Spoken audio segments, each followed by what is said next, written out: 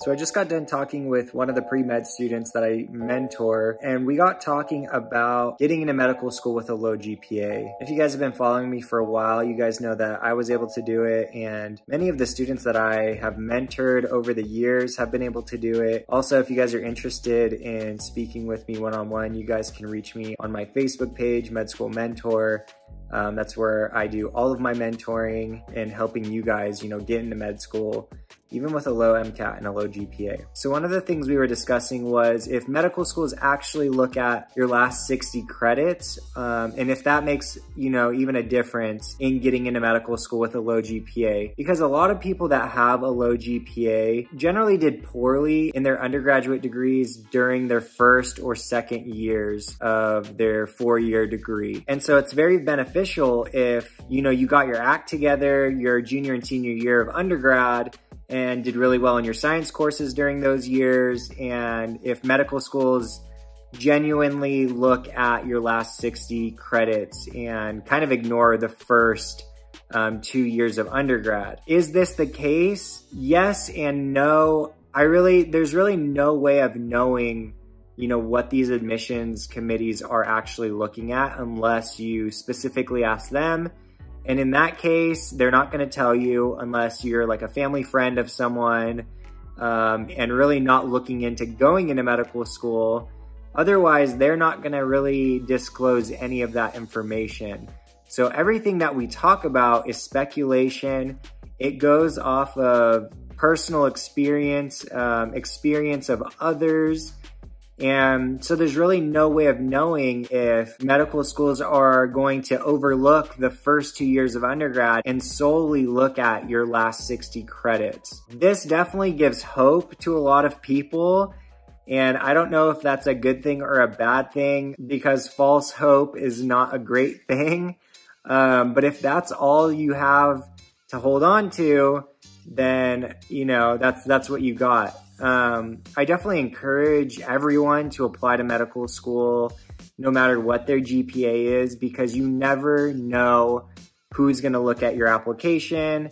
It definitely comes down to their mood on that day and what the school is looking for. Now, if your only shot of getting into medical school is if medical schools look at your last 60 credits, then I would definitely have a backup plan in place. And there's several things that you can do if you have a low GPA, if medical school is still something that you guys want to pursue. And I have a ton of videos going over special master's programs and post-bac programs. And who those are for and who they're not for. And you guys can check out those videos on my profile.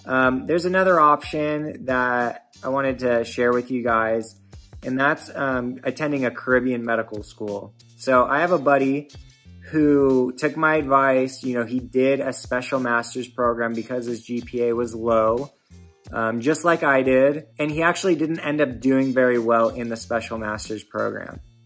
And if you guys have talked with me before, you know that if you do a special master's program, you better do well because it's high risk, high reward. And in this case, my buddy didn't end up doing well.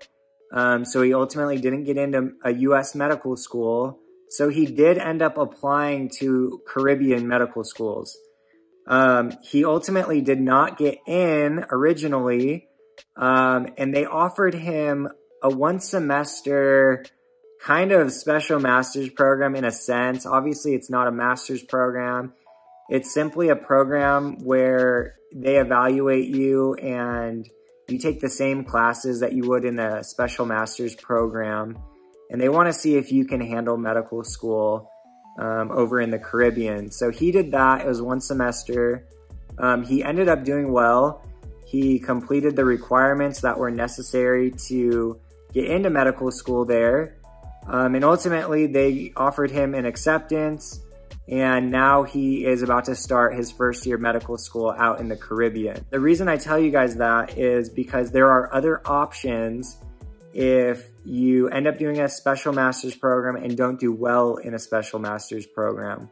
I always recommend trying to do an SMP program first here in the United States, just because going to the Caribbean is a great option. However, it's gonna pose more roadblocks when you finish medical school as far as getting residency in the United States. And, you know, you guys don't need that extra stress if you can avoid it. Now, for some of you, you can't avoid it. And so that's still a great option, going to a Caribbean medical school. I don't care what anybody says, you know, you're still gonna learn the same exact material as you would here in the United States.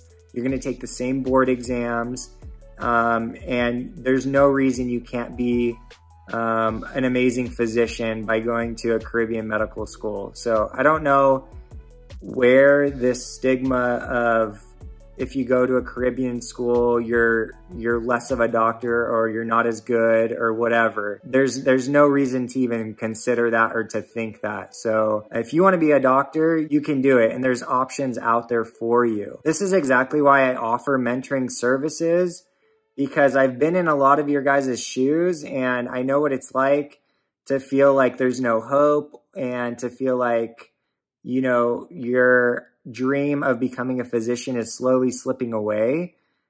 So come chat with me on Facebook, Med School Mentor.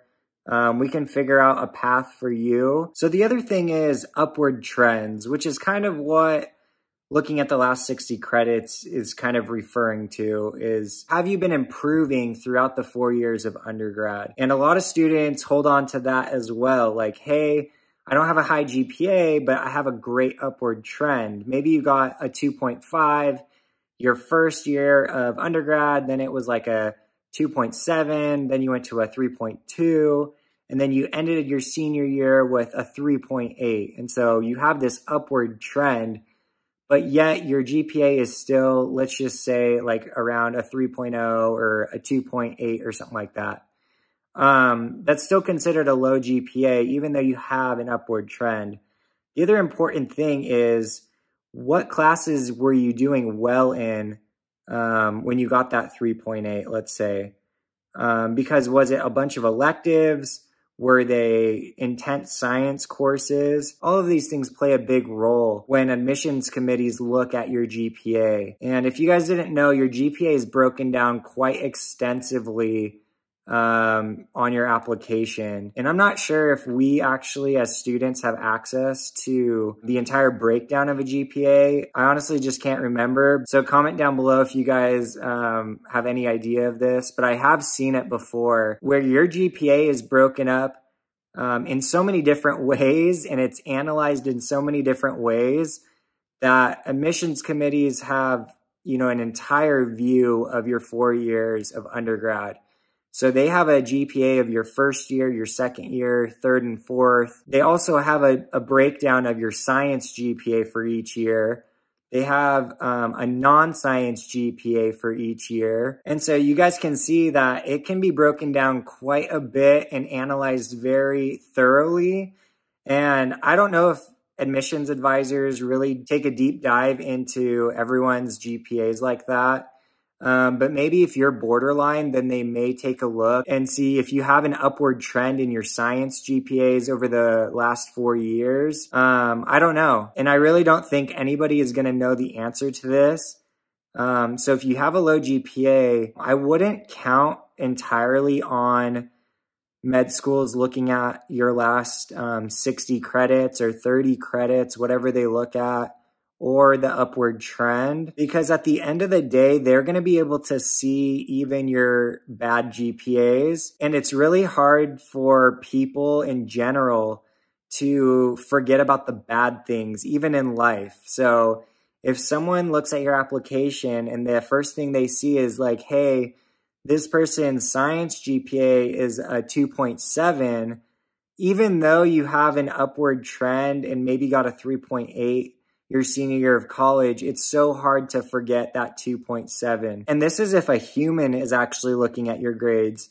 I don't know if this is true, but I've heard that some medical schools have software that help filter out the thousands of applications that they receive. And it's quite possible that they are able to filter out anybody with below a 3.0 science GPA and totally trash their application. So that's also something that we have to think about. And this video is not meant to discourage you guys. It's simply to speak the truth and kind of give everyone a reality check that med school admissions committees are not super forgiving, but there are still options out there for anybody that does have a low GPA like I did. You know, I had a low GPA trying to get into medical school, and so I'm very familiar with this process, and I can empathize with everyone who does have a low MCAT and a low GPA. And so we got to find a good balance of being realistic as well as being hopeful. And with a little bit of luck, you know, hopefully we can all get into medical school some way or another. So like I said, guys, if you want to chat one-on-one with me, come shoot me a message on Facebook at Med School Mentor, and we can definitely figure out a good way for you guys to get into medical school. So hopefully you guys enjoyed the video. If you did, make sure to give it a like. Subscribe to the channel. It truly helps the channel. It helps me out. And let me know down in the comments, guys, if you want me to make a video on anything specific. And so with that, guys, I'll see you in my next video.